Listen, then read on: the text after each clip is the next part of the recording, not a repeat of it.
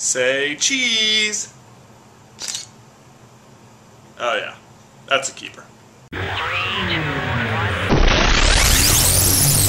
Welcome to my world, your distraction attraction. What am I doing? Does anybody really care? Well, hello everyone. So, sorry for the delay in videos, but it's actually been a busy couple weeks. Last weekend I graduated from college. And then I would have had a video up a few days ago, but I had a pretty terrible outbreak of poison ivy on my face. And speaking of looking like crap on camera, today we're talking about me. Okay, who put that in the script? Today we're talking about cameras, and more specifically when you're out in public and you want to get like a group shot or something, so you have to ask a stranger to take your picture, and it goes down a little something like this.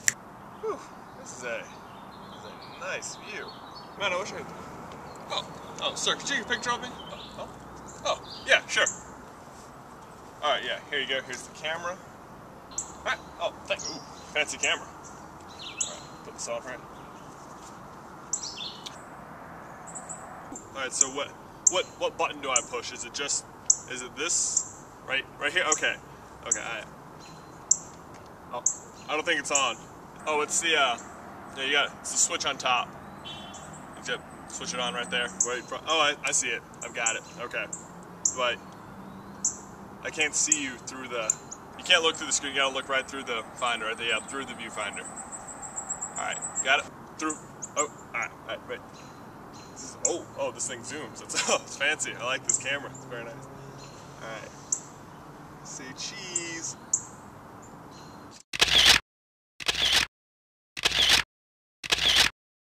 Did you get it? How do I look at it again? Yeah, it's just the triangle one. Oh, I did something. Alright, now to be fair, if you're dealing with a somewhat fancier camera like this, as opposed to just a little point and shoot like this, it can be a little intimidating, especially if you got someone who's like a little overprotective of their camera, like, could you put the neck strap on? Oh, and the wrist strap too? Thanks. It's not that I don't trust you, it's just that the memory you're about to capture of me standing in front of Epcot with a crappy picture isn't really worth the cost of the camera, so...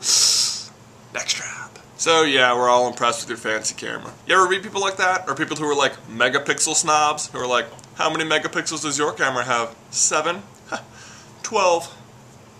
The thing to remember is that just because you have a better camera doesn't mean that you're a better photographer, because a bad picture at high resolution is just a clearer picture of crap. Think about it, there used to be cameras with like 2, 3, 4 megapixels and they took fine pictures. So if you do end up being the stranger taking a picture of a group of friends and you don't want to be embarrassed, because most cameras do have a somewhat different, configuration of dials and buttons on the back, look for the symbols, because cameras are kind of like VCRs, like it doesn't matter what brand, they all have the same symbols on them. Number 1, look for the picture of the camera. That universally means point, shoot, done. Number 2, look for the triangle with the rectangle around it. That is going to be the review button on every single camera. And lastly, look at the top, because I don't know why, but every camera manufacturer in the world seems to put the power button right next to the take the picture button.